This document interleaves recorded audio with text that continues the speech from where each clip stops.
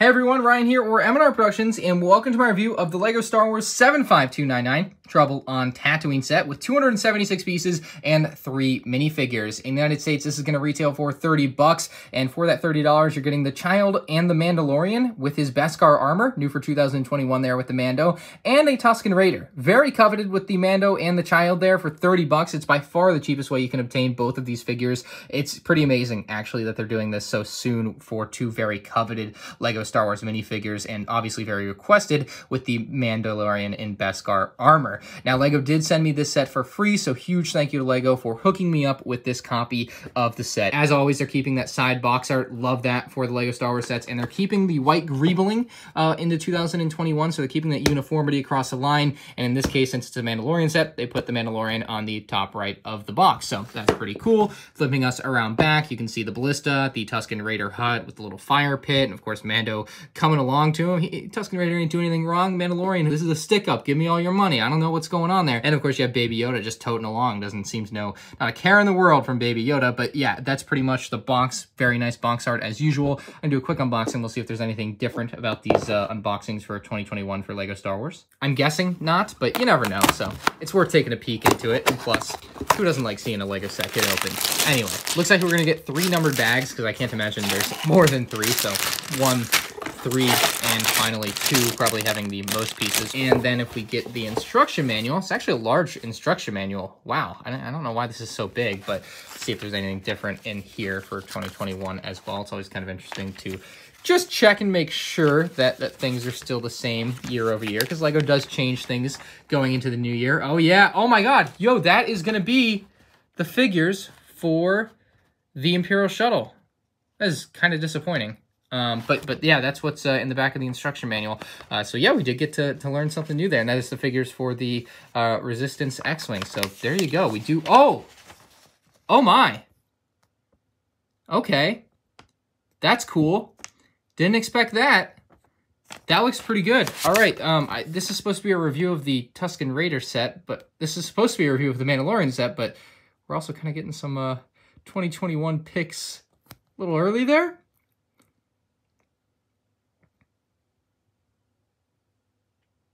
Hot damn.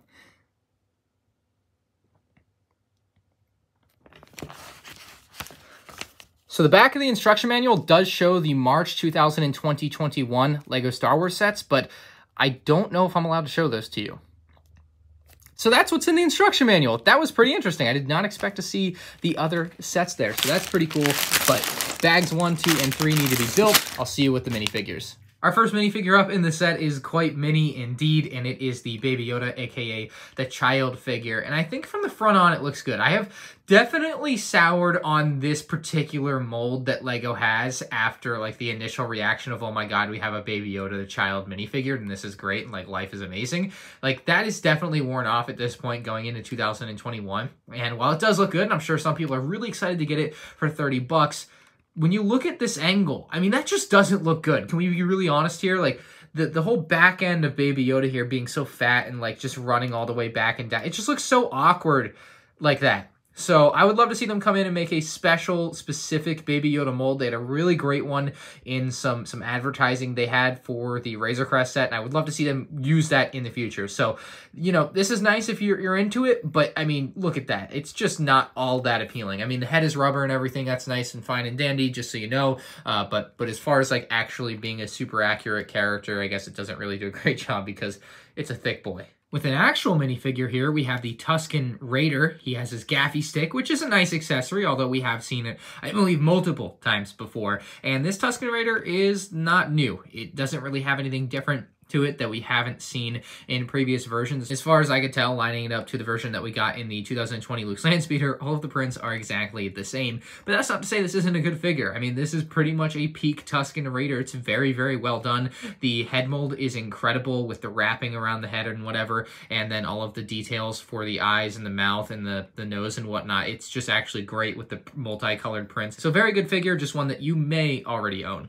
A minifigure that you certainly don't already own here is Beskar Mando. This is awesome to see. It's the first time we're ever seeing the Mandalorian in his Beskar armor. And, you know, it did take a little longer than maybe some people had hoped, but I think LEGO really delivered here with arm printing in a $30 set. You don't see that too often, and it's great to see it here. He's got his long rifle, made by a few pieces put together here on the back end, and then he actually has his like little pistol that he keeps kind of in the holster on his side there. So it's actually nice that he does have both weapons. He does have his cape, but no jetpack, but you can see the print under the cape there is incredible, even though it's going to be covered up most of the time. And this also gives you a much better look at that arm print. You can even see the Mudhorn signet there with some really fine details. I believe like that's his like flamethrower on his arm there. And then the other side is going to have more details with that multi-missile shooter, I believe is what that is. It has a really nice reflectiveness to it. You can see the torso, leg, and waist print is all very continuous and works really well together. And I do believe this is a pretty big upgrade over the last Mando figure we had. You can see they changed up the color of the helmet from a darker gray to a lighter gray, which looks great. And of course, so much about the print has changed, although some of it is very similar. A lot of the design is the same. It's just given a more silvery color, which is nice to see. So that's what you wanted out of this, basically. Unfortunately, maybe the worst part about this new Mando figure is that they have stuck with the black head. We've seen his head before. We know what he looks like.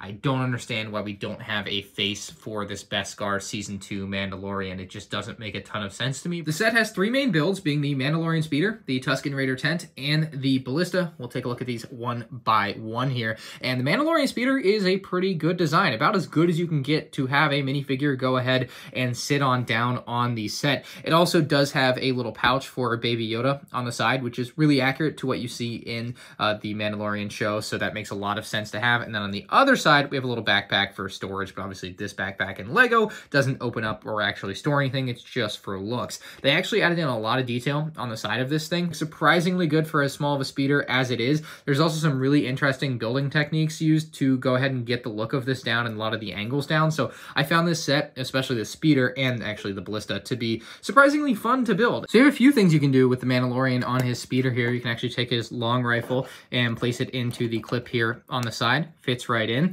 I believe you can also take the smaller blaster and place it on the side. There's clips and space for both of those things, which is really nice to have. And on the box, it actually does show that the Mando is able to grab onto the handlebars when you place him in his seat. And it actually is pretty nice where the seat does allow you to only have the 2 studs versus the 4 studs, so that it's easier to put him on and off here. The cape is a little bit of a tough thing with this particular speeder. You got to kind of fold it up and under there, and then it actually fits in pretty nice without bending it too much to where it might actually cause some lasting damage. So he can actually grab onto the handlebars, although I find when I try to make him grab them, it does kind of pull this up and make it look a little bit weird. So I just kind of want to leave him not grabbing them. I think it's fine without him grabbing them. The angle is weird where he's kind of leaned back so far, but I think generally it's okay. And then, like I said, on the other side, there's the little pouch for Baby Yoda. He's going to fit right in there. I believe this pouch was originally designed for minifigures, so it doesn't make a ton of sense to have it on the side of a speeder because you can see it actually has a bit of space there.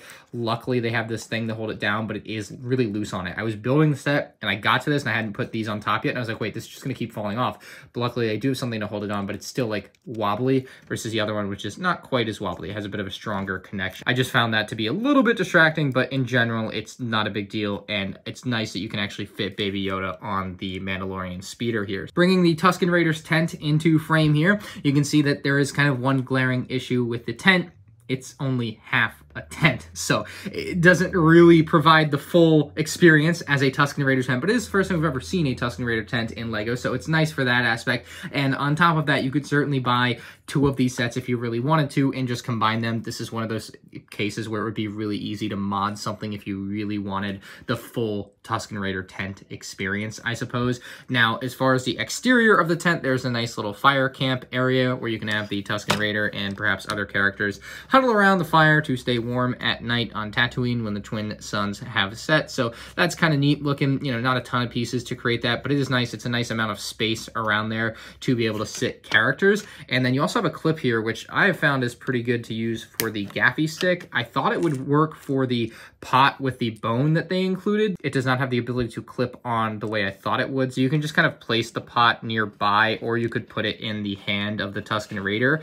But unfortunately, like I said, it doesn't clip on to anything nearby. You have basically the tent pole in the center, the centerpiece of the roof, and then the tent actually opens up in a pretty interesting way if you want easy access to each section. And what I also really appreciated about the tent is the way that it's kind of leveled off in weird ways. So you can see from each section, it goes from like a low ground to high ground to low ground. I thought that was a unique and different way to do flooring on the interior of something. I know it's probably done for the sturdiness of the build, but I still think it creates a very fun and unique feel for this particular tent. Now, looking from the exterior of the tent, you can see there's some holes in the tent. It's certainly not perfect. I honestly thought they were going to use like a cloth piece for this when I heard it rumored, and alas, it's brick built. So, I mean, this is maybe the most controversial thing in the set, if you will, that is in the set actually, because it's half a tent and it's got a bit of a weird look, but generally, I think it's all right. And then finally, we have the Ballista, which I think is exceptionally fun. It looks really, really cool.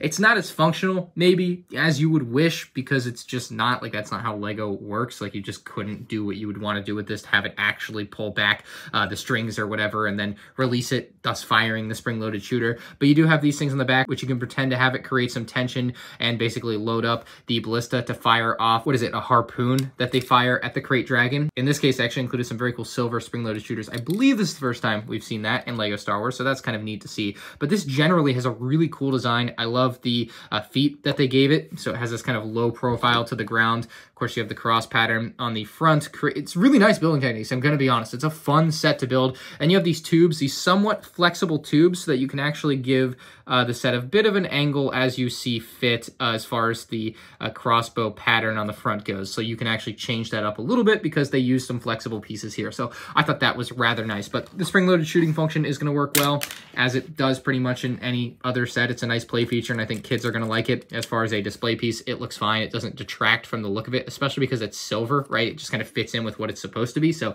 I think it's really nice for that. This is a pretty amazing set. It's not perfect, and we're about to touch on that, but I really like it. And I think a lot of other people like it too. And I think a lot of other people would agree with the idea that it is the best January/March LEGO Star Wars set. Like, there's just not a lot of competition for that. But yeah, it's pretty much a must-buy for me. I really, really love this, and I would really recommend it to anyone. Now, the one fatal flaw it has, if you will, is that it doesn't include Cobb Vanth. A big part of this first Season 2 Mandalorian episode was Cobb Vanth, and Cobb Vanth rode into town, or rode into the Tusken Raider town with his speeder alongside Mando, just like this, and it would have made a ton of sense to have that speeder run alongside with the set and increase the price $10. Just quite frankly, it would, and I think it would sell just as well, if not better, because you would have a guy in Boba Fett armor, basically. And unfortunately, that is not what we see here. We just kind of get a bare-bones version of what could have been, and it's unknown why LEGO didn't include Cobb Vanth. I mean, the leading theory is basically they didn't know in time that they could include something like that, or that would make sense in a set like this, or whatever. Disney didn't tell them,